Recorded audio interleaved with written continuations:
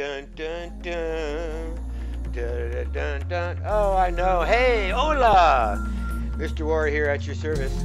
I know I'm not much of a singer, nor am I much of a hummer. It's not a future job prospect, I know, for me. Anyway, hey, it's another math video. Let's go ahead and get started. What do we have here? Woo, we have yummy treats today. Look at this. Looks like some Rice Krispie treats, doesn't it? And we have a problem that goes with it. How nice. First, let's look at the objective, though. The objective says multiply unit fractions by unit fractions. And did I just say that twice? Did I hear an echo? Hello, hello. Hey, that's right. Unit fractions by unit fractions. And if you recall, a unit fraction is an actual fraction that basically has a numerator of 1. So 1/2, 1/3, 1/8, 1/7. Those are all examples of unit fractions. So let's look at our problem. It looks like Mrs. Silva. Ooh, she's famous. Mrs. Silva has 4 pans of crispy rice treats. She sends 1/2 of the pans to school with her children. You know, hint, hint, Elizabeth, yes. How many pans of crispy rice treats does Mrs. Silva send to school? Great question. I was about to say, how many pans of crispy rice treats does Mrs. Silva send to Mr. Warrior for him to eat them all up? No, I'm just kidding. Oh, how I love rice be crazy. What are those? Crispy rice treats. Yeah, those things. Anyway, so the problem seems pretty basic, and I know you're probably thinking to yourselves, although I really can't tell what you're thinking, let alone I can't really see you. It says that 4, and then you're supposed to send half of that. You're thinking, well, yeah, Mr. Ward, that's really, really easy, because if you just take 1/2 and 1/2, of course, of 4, which is equal to 2. Okay, that was really easy. We could also write that as just 1/2 times 4. Okay, is going to equal 2. Kind of think of it as, if you like, our 1 times 4 halves, right? Because that means the same, which is 4 over 2. And once again, 4 divided by 2 is 2. You're thinking, whoa, Mr. Warren, that was really easy. It'll get a little bit tougher. You shall see. Because now I've changed the information. I've changed the numbers. Now it says Mrs. Silva has 2 pans of crispy rice treats. Okay, I'd like to know what happened to the other 2. Yes, she sends 1/2 of the pans to school with her children. How many pans of crispy rice treats does Mrs. Silva send to school? Well, you're probably still thinking, you know what, Mr. Warrior, you said this was going to get harder, but this really isn't harder, because all you're saying basically is that you have 2 to begin with. And we're going to find out, again, what half of that is, which is multiplied. Notice we switch those around. That makes no difference at all. So we end up with basically 1, because it's half of 2. And again, this could be written as 2 times 1 over 2. Again, giving us 2 over 2, giving us 1, because we're just finding what half of 2 is. I know, this is so like primary level. However, I'm going to keep changing it. These pans of crispy rice treats, so I tell you what, they keep disappearing. Elizabeth. Mrs. Silva has 1 pan of crispy rice treats. Okay, just 1 now. 1 pan, not even pans. She sends 1/2 of the pan to school with her children. And again, we have the same question. Now, I'm looking at it thinking, okay, again, this seems really easy, because you're saying 1 of 1/2. Or vice versa. We might think of it more as 1/2 of 1. Still means 1/2 times 1, which we know is 1 times 1 over 2, giving us 1/2 if you multiply across. Okay, now this is what we've been doing basically with a whole number and with a fraction. But our objective clearly said that we were going to multiply unit fractions by unit fractions. You know what that means?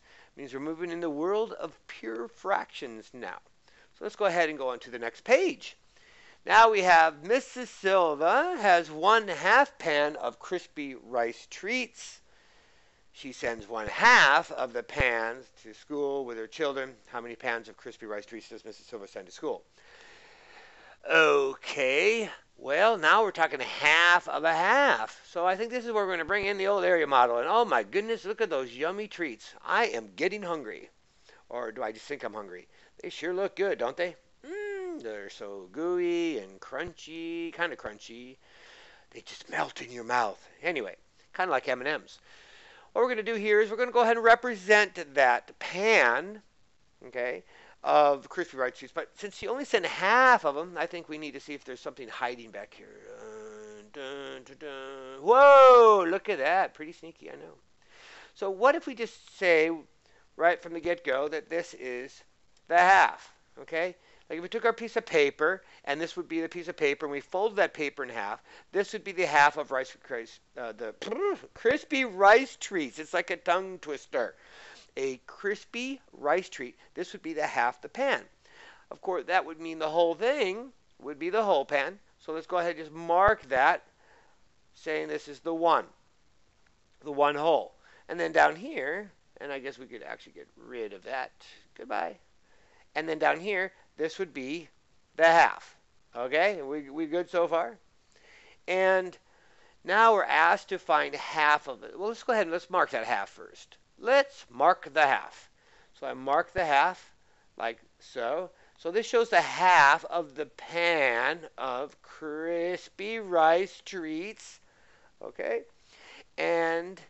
But now we need to find half of the half. Well, in this case, I think what might work is if I just brought in a line and say, okay, well, this is about half right here. So I'm asked to find half of the half. So I'm splitting this half in half. I probably should come over here and mark that. We'll get red again. So this way, I can show that this is the half of the half. I know, I feel like I'm saying some weird stuff. So let's make some notes along here. Record some of our neat little observations. Definitely one thing is that we've decided that we're finding one half of one half, which we know is 1/2 times 1/2. And 1/2 times 1/2 is, well, 1/4. Because 2 times 2 is 4. 1 times 1 is 1. So we've just found the quarter. And if we were to mark that, we could show that as well, showing that this is the half. And you can see this is where it crisscrosses, because this is that half of the half. I know my lines, oh my goodness, they're really swerving all over the place here. It's all fun. That's my art. So you can see that this is our whole. Now look at this is 1/4 of 4 quarters. You have a quarter here, a quarter there, and a quarter there of that one whole. And look how nice that comes out. So Mrs. Silva has sent 1/4, okay, of a pan of crispy rice treats to school for Mr. Wara. Okay? Okay, so let's continue on. We have problem 2. Now our problem looks a little bit different. It says Mrs. Silva has 1/3 pan of crispy rice treats. She sends 1/2 of the treats to school with her children. What fraction of a pan of crispy rice treats does Mrs. Silva send to school? Okay, kind of interesting looking at this right from the get-go.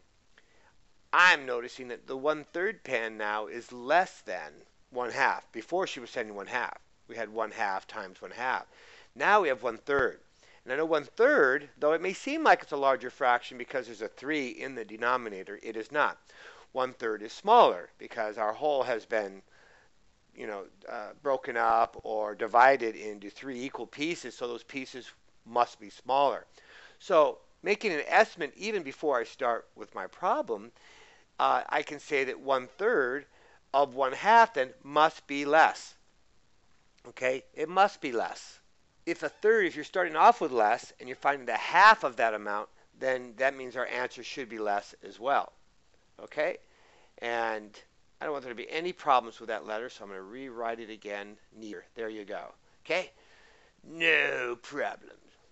And so I'm going to come over here. Let me just get black.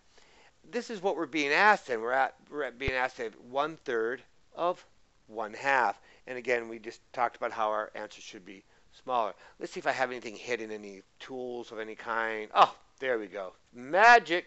So let's go ahead and bring out this guy. And again, he's going to represent that pan. And we'll do him like so, large enough so we can see him. And then remember that that's going to represent that 1 that we need. So we'll do 1, one whole pan. Of course, only a third of it's going to be going, so I'm thinking, you know what, we're going to need to, maybe if you had a piece of paper at home, you could show this, and you could divide it into thirds. So this way, we could show our thirds this way. So if the paper was folded, you could see the thirds right there. Okay, and we know that 1/3 went to school. Okay, it was 1/3 of pan, should say. That's not true. She sends a half, but she had 1/3 of a pan. So let me go ahead and show this 1/3 here, because this is the 1/3, and then I'm also going to shade that third of a pan. Okay, there's that third of a pan. Now next we need to, so she's going to send half of that amount. So that means like I almost need to split this in half. So what I'm going to do here is, let me just borrow this guy, and we're making really long. Woo! Fun, fun. Okay, so now you can see we've split this in half, so we can show that half of the third that's here. This part we're not really concerned with, at least at this point. We don't need this for any reason. So now we have that half. Well, let me mark that as well. So this here is 1/2. So now we have that 1/2 of that third. So I'm also going to want to show that amount. And you can see where my crisscrossing is going on here. It looks like my little, like those little, what are those, waffle cones? Looks just like that little pattern. And we have six equal pieces now, and we have 1 out of those 6. Interestingly, 1/6 is the amount of crispy rice treats that Mrs. Silva is going to send to school. Is 1/6, showing that amount 1/3 times 1/2. Okay, let's move on to the next problem here. So now we have yet again a change in our fractions. Here we have 1/3 pan of crispy rice treats. That's how much Mrs. Silva has, which is the same, but she sends only 1/4 of the treats to school with her children this time.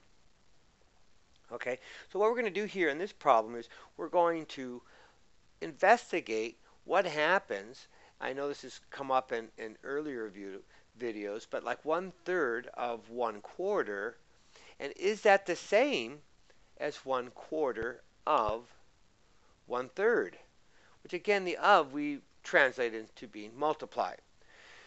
Well, we're going to go ahead and try to find that out right now. So what I'm going to do here is, let me get this set up.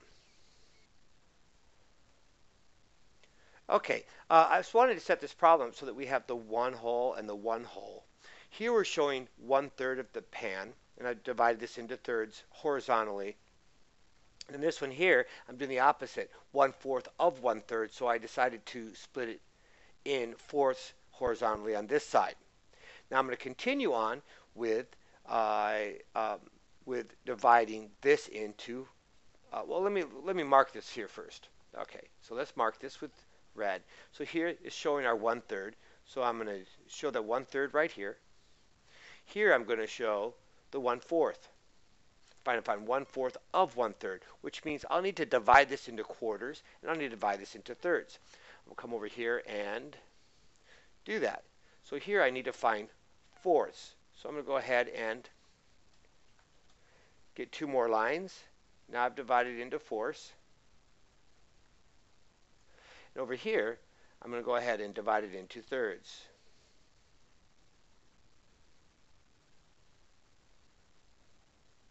Now notice that they're kind of flip-flop right now. If I put in my lines showing my 1/3, if you recall, my 1/3 was this whole section down here. So I'm going to go ahead and show that 1/3 there. This was my 1/4, so I'm going to show that 1/4 going all the way across. Okay, it's a little bit smaller unit. Now when I come over here and I do my my quarter, because I have 1/3 of 1/4, and since I did 1/4 this way, it's this little section here. That's the only 1/4. I mean, I could do it all the way up here as well. Let me show you that so you can see that. So that's all the 1/4. Over here, I'm trying to find of 1/3, and the third was this section here. And it's still, now if you notice, they're flip-flopped. They're flip-flopped in the way that here it's thirds across. Now this here is going, this will actually show my 1/3. Okay, and then over here, this shows my 1/4. And it's interesting, that's how they're the same. They both end up making smaller units because we flip-flop. We made smaller units of 12ths. So we have 12 here, and so we have just 1/12, and over here we have 1/12. By multiplying across, 1/12. And you can see how they crisscross, and that shows that. Okay, so let's look at this next problem here. And now we have a sales lot is filled with vehicles for sale. It says 1/3 of the vehicles are pickup trucks, 1/3 of the trucks are white. What fraction of all vehicles are white pickup trucks? Well, let's go ahead and get our area model here. We want to start off showing that this would be the whole.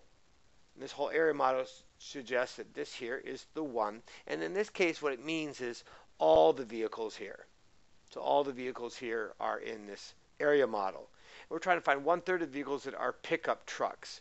So we'll go ahead and get our line here. Let's show 1/3. And I'll start going this way.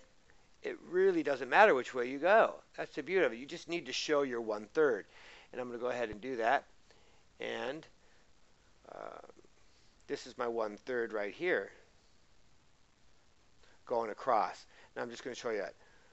So 1/3 of the vehicles are pickup trucks. That's these here.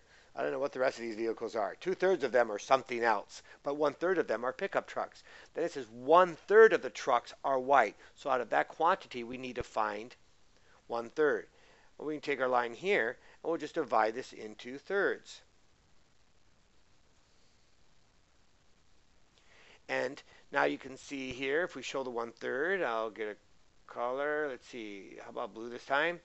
So if this is a third, then this is going to be the 1/3 of the trucks are white. And actually, to be completely accurate with the problem, even though I know we did this the last time, since these here aren't pickup trucks up here, we can't actually say that they're white because those aren't the trucks. It's just these right in this section here. Now, so now we've divided. So we've divided in this amount here. We said was 1/3, and then it said 1/3, which is these down here.